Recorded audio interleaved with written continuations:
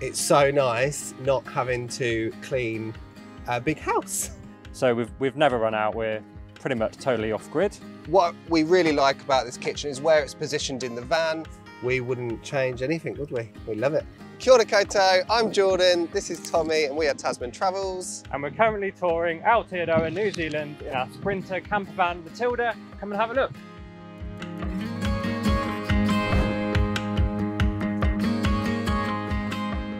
So welcome inside the van. We're now in our kitchen area. This is more than enough space for us. We have added on this extra sideboard that we flip down when we're driving along just to give us extra chopping space and when the dishes are drying.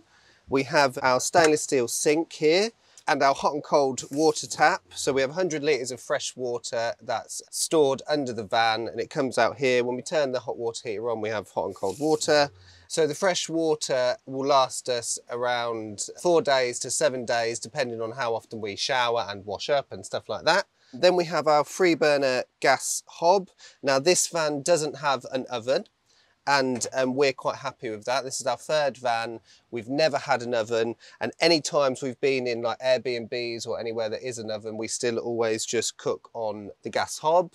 Both the sink and the hob have these glass covers, so if we can't be asked to wash up, we can hide it away, but it also helps protect everything. We cover these up with dry mats and so they don't get scratched. Just above the gas hob, we have our extractor hood, which we always whack on when we're cooking or open a window because of condensation. That's a big factor in van life and van living.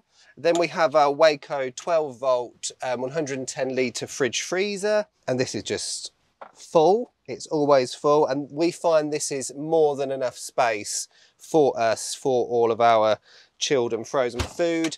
So one thing we love about this van is all the storage, especially in the kitchen. So down here we have 4 drawers. We also have this cupboard here. These are really, really big drawers and cupboards, so we've got more than enough room here.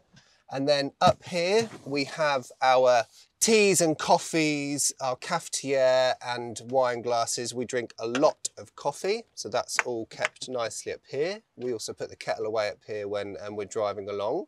These cupboard type slider things we have a love-hate relationship with them.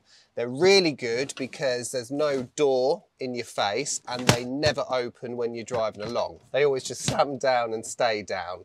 One issue we did have though is things were falling down the back. So where the sort of door slider thing goes over, things were getting stuck and then you either couldn't close it or couldn't open it.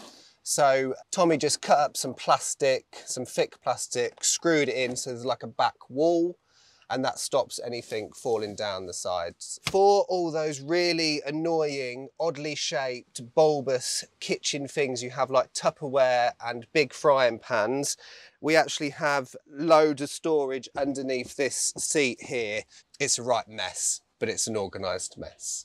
What we really like about this kitchen is where it's positioned in the van. Our previous van to this had the kitchen at the front, right by the door. We didn't really like that because the wind would blow in and we couldn't keep things going on the hob. And our van before that had the kitchen at the back, and that just got in the way, we found. So we love how it's positioned in the middle of the van because we can like see what's going on and move between the spaces nice and easy. So just opposite the kitchen, we have our wet room, which is just big enough for one person. And we're both like 5'10" and have headroom, which is good. And we have our shower. Now, loads of our friends are like, God, how'd you get on with this shower? It's actually really powerful, hot and cold water, and it's great. We have a little tiny sink here. We never use this unless we're being really lazy and it becomes a urinal. And then round here, we have our Thetford fitted toilet. This goes straight out into the Thetford cassette, which is accessed externally. And then we have all of our wet room storage.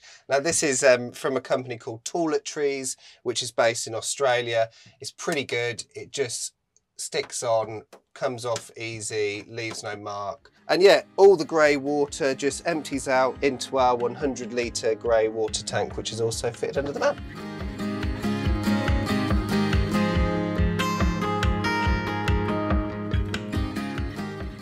We're we're both originally from the UK, and back in the UK, we both had very stressful jobs. Tom was in the police, I was in property, and we were working all the time. We had a lovely house, nice cars, nice holidays, but something was missing, wasn't it? Yeah, we weren't fulfilled. No. So we, one of a big holiday we did, we went to Australia for 3 weeks, went to see some family, absolutely fell in love with Australia. So decided we're gonna emigrate to Australia, which we did. We ended up getting our first van, which was a 1998 Ford Transit called Muriel, which was legendary. And then we moved over to New Zealand, got a couple more, another van, and then this van, and we're doing the same here. And we wouldn't change anything, would we? We love it. No. Yeah.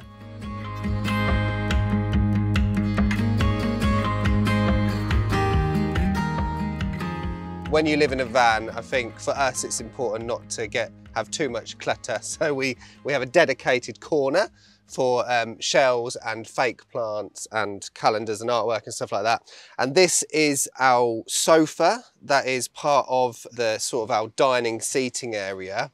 It also has a seat belt, so we can take a third passenger here. We've done that maybe twice. It's not the most comfortable sofa. It also folds down and out into a single bed. So this van is a free berth, but because of weight restrictions and we like our own space, we've never used this bed ever. Behind here is extra storage. We always have our bag ready to go on a hike. We always have our tennis rackets down here ready as well because we love tennis. And this also stores our little dining table out of the way when we're not using it. And then just up here we have our everyday stuff. So hair products, sun cream, any silly things like that you might need every single day real quick. Tom's uke fits nicely up here, and we have our smoke alarm and our carbon monoxide alarm. I'm pretty sure you have to have them in your van in New Zealand. Obviously we do out of safety. So we use this area pretty much every day. We absolutely love our swivel seats. We feel like every van should have them. This is our only van that's had them. And we eat here, we chill here.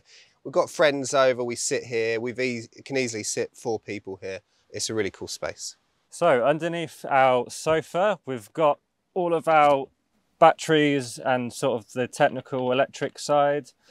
We've got 2 156 amp hour lead acid deep cycle batteries, so that's 312 amp hours, which we find is more than sufficient. We never run out of power.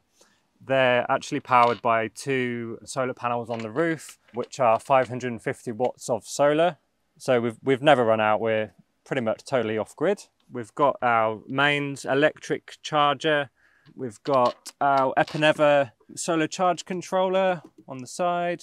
We've got a smart shunt, which is like a battery monitor, measures the voltage and amperage of the batteries and gives a really accurate reading, like percentage of the batteries that are, how full they are.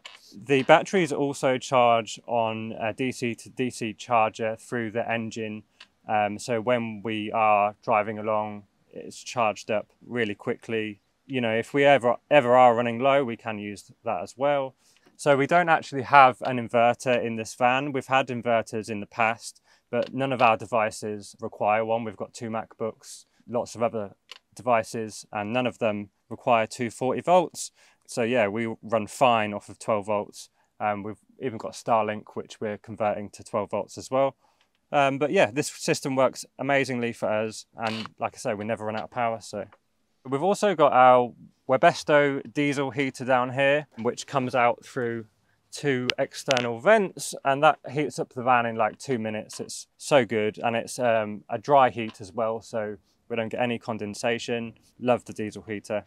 Just opposite the kitchen, on the outside of the shower and part of our clutter corner, we have our mirrors. Now, we're not too vain, but this van came with a fitted mirror here, which is really, really hard to look at yourself fully because, you know, like when you go out, you want to check yourself. So Tom actually jumped online and got these cheapo, really lightweight mirrors. We've actually scratched one, but we've got more because they're that cheap. Because this door opens, we can now like maneuver ourselves to see ourselves, our full body, which is Pretty cool. So just here we have sort of our wardrobe space. In this top cupboard, we just keep t-shirts and trousers, and this also has the controls for the satellite dish. To get TV, we just press a button and the satellite dish goes up and finds signal. Under here we used to have a microwave, but because we never plug the van into mains power and the microwave could only be used with mains power, we sold it, and we never eat microwave food anyway, so we sold it. And this is just where our pants and socks box goes, because you can't have enough pants and socks. And then in the bottom cupboard, this is our hanging space, and this is purely for jackets and hoodies. So at the top here, we have our freshwater and grey water gauges. So we just click a button and it tells us how full and empty they are. Next to that, we have our battery monitor that tells us exactly how much solar we have. It's connected to the smart shunt, and our good friends at AA Solar fitted this out for us, and it works really, really well. Next to that, we have all of our switches. So for the gas hood, the TV, the lights, the water heater, the water pump and the toilet flusher, it's all switched on and switched off here. We also have our radio and CD player that also has Bluetooth, and this is purely for the back of the van. So if we're watching a film, we can connect our TV to this and have like surround sound, which is pretty cool. So this is our little 12-volt television and DVD player that's on a swinging arm. What Tom did was went out and got a Fire Stick, so we can connect the TV to our Starlink or our hotspots, and then we can watch all our Netflix and everything on this TV, which was so easy for Tom to do, and totally worth it. And a few of our friends have started doing that now as well, which is really cool.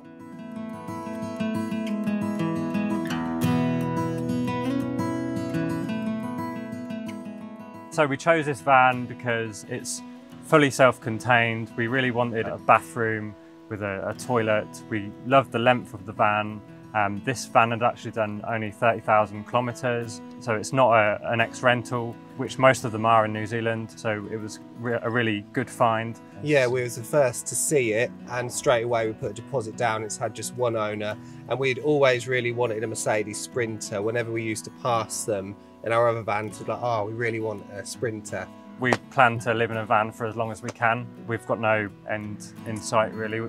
Yeah. Yeah, no, so like we've done the house thing. We don't want to do it. I mean, it's so nice not having to clean a big house or deal with a garden or have all the bills. Goodness, could you imagine if you had a neighbour you didn't like in a house?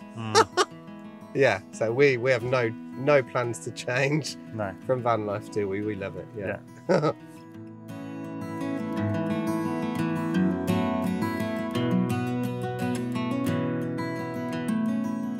Now into our bedroom area. This is by far our favourite part of the van and the most complicated and long change we made to the van. So this used to be a U-shaped sofa, the same height as the two chairs here.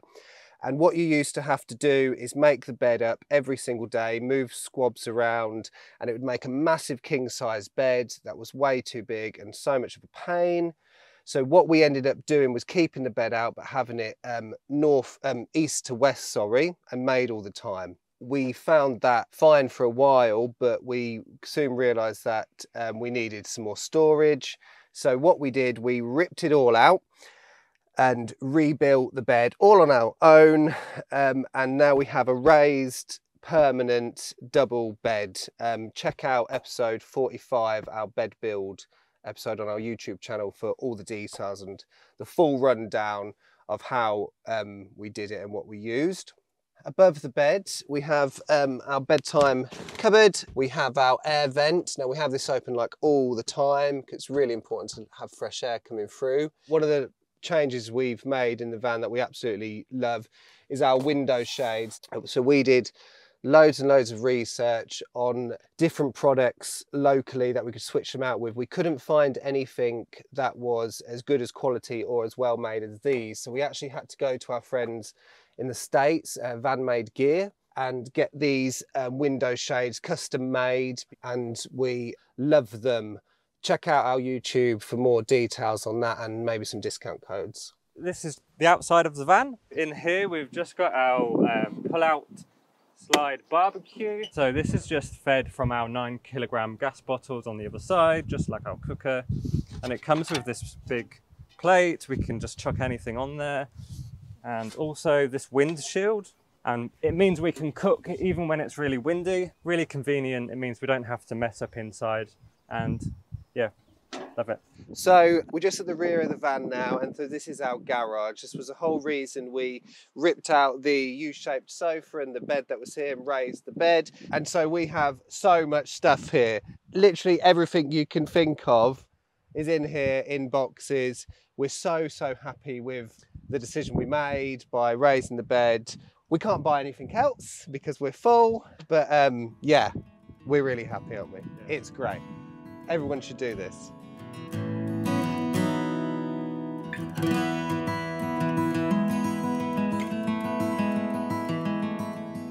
So we're just now actually building our socials and our YouTube channel, which is Tasman Travels. We should have done it years ago when we first started van life in Australia, shouldn't we? And when we went to all these different countries we went to. So you can check us out on YouTube at Tasman Travels. We're on Instagram, Tasman Travels, Facebook, Tasman Travels. And on those pages, we share all of our adventures. We share tips and tricks of van life, camping. We review different tourist attractions. Yeah, just like the highlights along our journey, really, isn't it? Yeah, check it out. Come and follow along. Thanks to Brad and Tiny Home Tours for featuring us. And we'll see you out there.